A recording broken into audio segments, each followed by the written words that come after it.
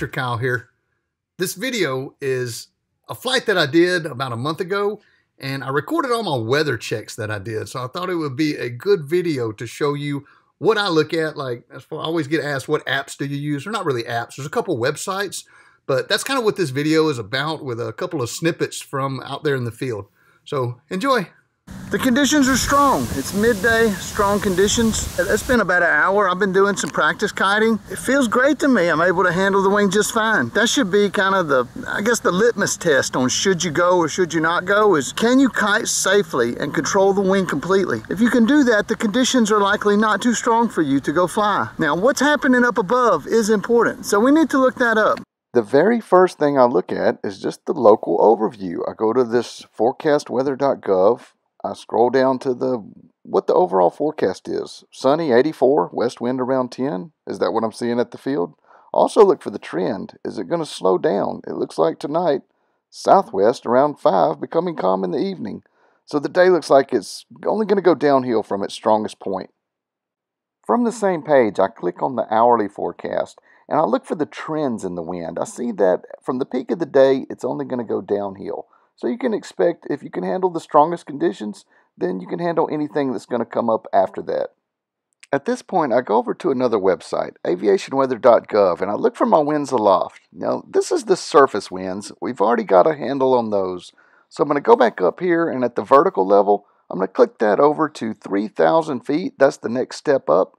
And then we're going to look back down here. Now, I'm in the northwest corner of Louisiana, and you can see at 3,000 feet, if you look at the legend below, we're somewhere around 25 knots. That's roughly 30 miles an hour. Okay, so that's pretty strong. So I'm going to do a double check at a different website. This is windy.com, and at the surface, it is showing roughly 8 to 9, 10 miles an hour, just like the other source. But this one, you can look at 2,000 feet. At 2,000 feet, it's showing basically 20 miles an hour. So yeah, it's going to be rough, but it's within my realm, so to speak. So I'm going to go look at the thermal activity now. Now, this is a website that I pay for, XC Skies. It's the best $40 I spend all year, and I use it mainly so I can check thermal strength, buoyancy to shear. Those are the two big ones. You can see it's got 5 different weather models here that show me the thermal activity. So what are we looking at here? What I'm seeing is basically about 400 feet per minute up at 2 o'clock in the afternoon is what I can expect for this time of the day. Now, if you look over here an hour ahead at 3 o'clock, things go up a little bit. It's most of the models are showing somewhere in the upper 400s, so it's picking up. And let's look again at what happens 1 hour after that at 4 o'clock. Okay, things start to go back down, so that shows you where the peak of the day is. And that's what I'm using this site for. I'm looking at the updraft velocity, how fast the air is going up, and that'll tell me how big the bumps are basically due to the thermal activity. Now, when you throw in the winds aloft and the thermal activity, that's your combination that you're looking for, just how raunchy the air is. Excuse me for hiding in the edge of the truck, but it's so windy out there, I'm afraid the audio is just going to be crap. It's a high pressure day. When you have high pressure, the thermals are extremely sharp. What am I looking right at the sun? Yeah, I guess so.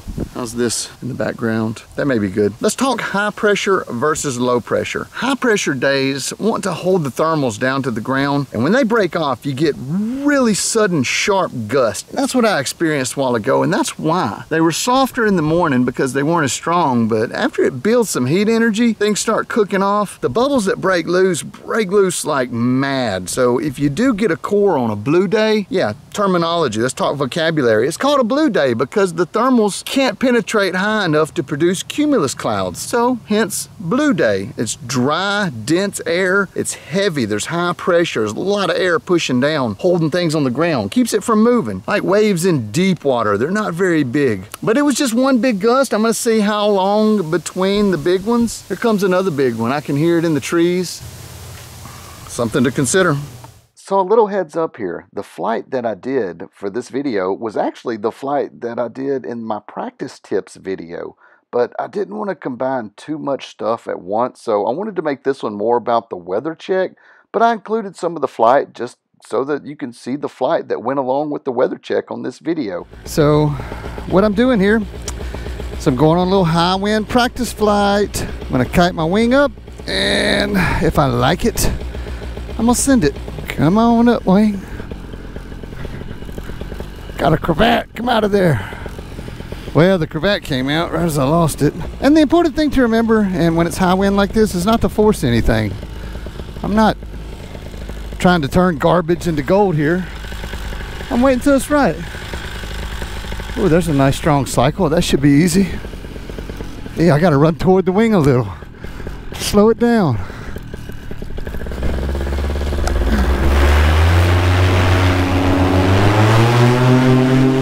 I am able to penetrate a little bit. That was my main concern. Now that I see I can, I'm just gonna enjoy it. Oh yeah, thermals are pretty mild.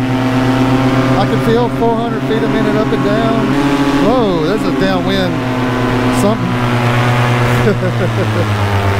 Yeah, man, I'm just surfing the breeze. Flag's honking down there. Be careful not to get behind that water tower. There's probably some substantial turbulence behind that obstruction. So rewarding to practice. When you practice all the time, you could do this kind of stuff without any kind of, you don't have the apprehension behind it, because you know what the sky's gonna offer. Using my active flying skills, very important. I'm able to kite and anything today has to offer. So I'm probably able to fly in it as well. Oh, I just got lifted like crazy. And my glider shoots out the end of it. And I'm lifted again. I could turn with it, but there's really no need to. It's everything's kind of broken today. The buoyancy to shear is not all that. I'll just wait for this rough stuff to pass on by. In the thermals and out of them. You know, flying through thermals doesn't really teach you anything about them. You have to stay with them to learn. You gotta feel the edges of them and feel what the center of them's like. And see where they go. Hang on to them. Oh, what a good sesh. What else can I teach you about this? I think I've stressed all the important points. Just maybe do an approach. See what it's like to land in these conditions. Maybe a touch and go. And I got fuel. Oh, wind's lulling though. Means there's a gust coming. Try not to impale myself on a light pole.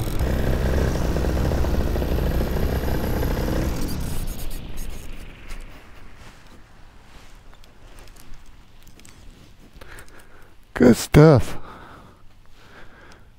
And you're just kiting the wing. Nice. I like it. Should I go again? Maybe? Yeah? No? I'll save it for this evening.